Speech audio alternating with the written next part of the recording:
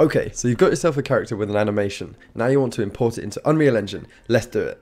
First, ensure your bone armature isn't called armature. It's a bit weird, but just having this named armature can bug out the animation in Unreal. Click on your mesh, then shift click your bones. Then go to File, Export, FBX.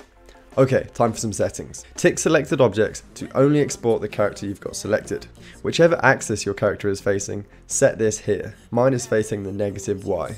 Set smoothing to face. Uncheck add leaf bones. We don't want the program adding any extra bones to our rig. Set all actions to on or off, depending if you want to export all your character's animations or just the one you have selected. Set simplify to 0 and sampling rate to 0.1. These settings will make your animation smoother when transitioning from one to another in the blend space. Then click export. On Unreal, click import and select your character.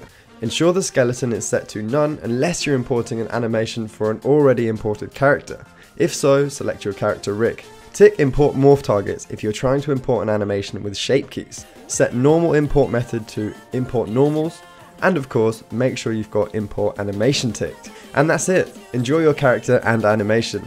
If this video helps you, if you could drop a like or a sub, that would be so awesome, as it really supports me creating content. Be sure to check out my other videos like easily animating a character in Blender, or stay tuned for the next few episodes where we bring our character to life in Unreal, giving him weapons and getting him to fight some bad guys. But as always, thank you for the support guys, and I'll see you next time.